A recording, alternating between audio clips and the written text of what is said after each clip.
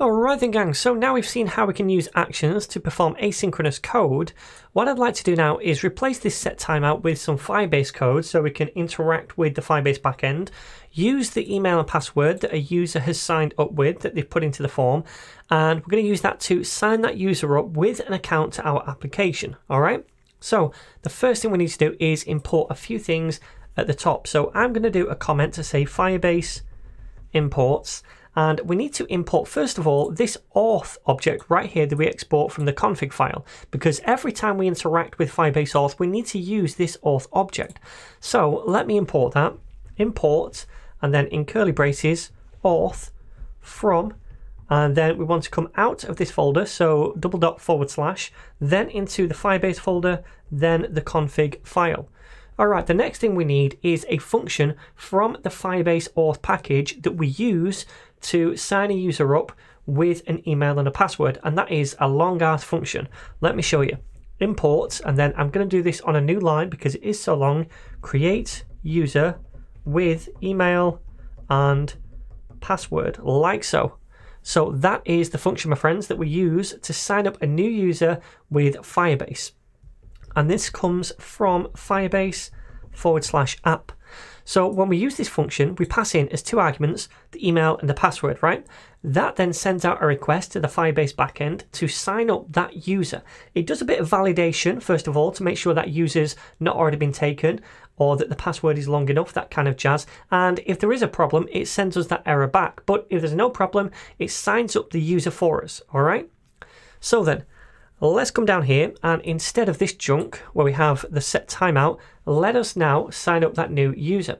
So what I'm going to do is use that function, and in fact I'm not going to write it all out again because I really cannot be bothered, and I'm going to paste it in right here, create user with email and password. Now before I do this, I want to do one more thing. I want to make this an asynchronous function because we're going to use the await keyword inside it, and I can do that with an action. They can be asynchronous. I can just say async in front of it like this, and now I can use await inside here. So I can say await right before this, so then it waits for this asynchronous task to complete before moving on down here in the code. So we need to pass in the email and the password as arguments into this function, but first of all, as the first argument, we pass in the auth object. That's this thing right here, and that way Firebase knows that it's using our authentication service for our project. Okay, so as a second argument is the email, which we take in on the payload object, and as a third argument is the password. Alright, so we wait for this to complete, then we can carry on. Now this sends back a response which we can store in a constant, and that's what I'm going to do. Const response is equal to await and then this. So we wait right here until this is complete, and then whatever it sends back to us we store in the response object. Okay, now if it was fine, then we're going to get a response object. If the network connection was bad, then we won't get a response object. So what we need to do is check if we have a response object, right? So if we do, then what we can do is go ahead and just commit a mutation, set the user. So let's say context.commit, and we want to commit set user. Now the payload is going to be the user object, and the user object is on the response object. So when we successfully sign up a user, it sends us back the response, and on that is a user object with information about the user. So I'm just going to pass in response.user as the payload, and then inside this mutation we say the state.user is equal to the payload, which is that user object. All right, now if we don't get a response object, it possibly means the network connection is bad. So what we're going to do is throw an error. So we're going to say throw new error like so, and we'll pass in an error message which is could not complete sign up. So this is if we don't get a response back at all.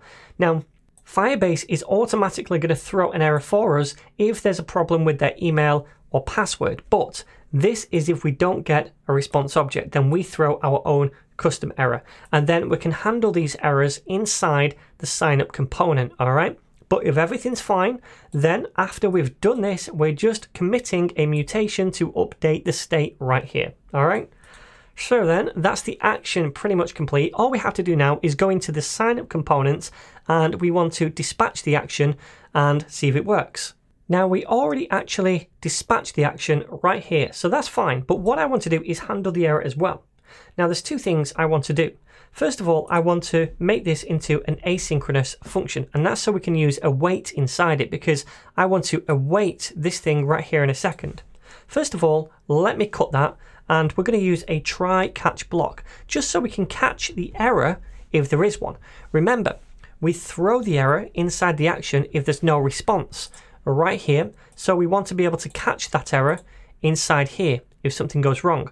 Also, if something is wrong with the email or password, Firebase automatically throws the error. We want to catch that as well so we can display it to the user.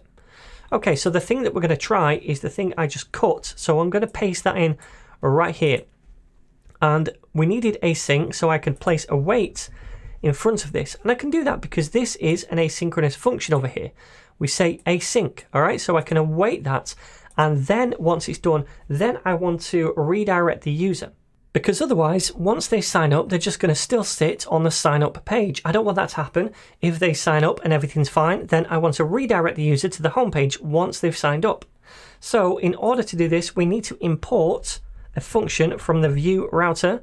So that's called use router, like so, from Vue-router, and we're going to use this so we can redirect the user down here. First of all, we grab the router by saying const router is equal to use router and invoking that, and then down here, after we dispatch this, then we want to redirect them. So I'm going to say router.push, and then where do we want to go to? Just /, which is the home page. Now, if there's an error, what I'd like to do is show that to the user. So I'm actually going to create a ref for the error. So const error is equal to a ref, and to begin with, it's going to be null. However, if we get an error, we'll take that error ref and update the value to equal whatever the error message is. Okay? All right then. So now we can output the error if we return it right here, like so, in the form. So I'll do a div, and in here we'll output the error in curly braces, but we only want to do this if we have the error. So I'll say viv error. So for as long as error is null, then this won't show, but the minute we have an error, then it's going to show in the template. Okay? All right then, so now let's give this a whirl. So before we try this, I'm in the Firebase backend. I've gone to authentication and I'm going to click on users, and we can see we have no users for our project yet. But now I'm going to go to the sign up component, and then I'm going to sign up with a new user, Mario at netninja.dev, right? And then test 12345. Then I'm going to sign up. So we can see right here, object is not a function. Okay, something's going wrong. So let's take a look at the code. And stupidly, what I did is import this function right here from Firebase app when it should be Firebase /auth. So that was the problem we were having. But also, while we're here, I also want to go into the home view. Remember, we have this store and we log out the store user and then we commit something right here. I don't want to do this commit right here because that's basically just going to update the user every time this view component renders, right? So we don't want to do that. So I've taken out that, and now let's give this a whirl in the browser again. All right then, so let's say Mario at netninja.dev, and then test 12345 for the password, sign up action, and then we can see the user state changed right here. We have this new user object, and on that is information about the user, including the email we just signed up with. So now this is working. This is now updating the state in our store.